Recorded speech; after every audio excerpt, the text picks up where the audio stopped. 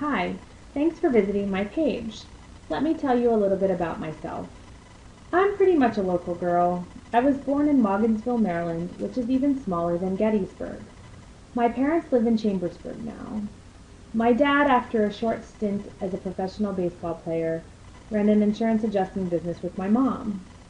I studied psychology at Shippensburg University and then moved to Baltimore to study dentistry at the University of Maryland.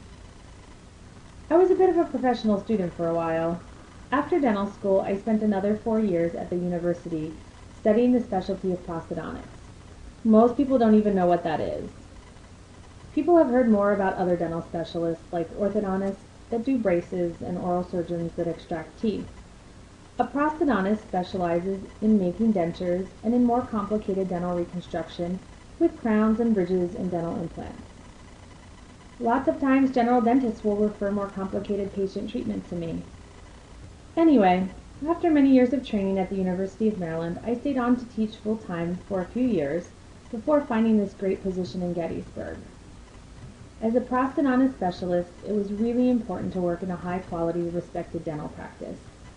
At Samuels Dental Arts, we treat patients like members of our family, and I love living in Gettysburg. When I'm not at the office, I love biking Adams County Road, baking and cooking. I'm a big Orioles fan and I try to catch as many games as I can. Again, thanks for stopping by. I hope I'll get to meet you soon.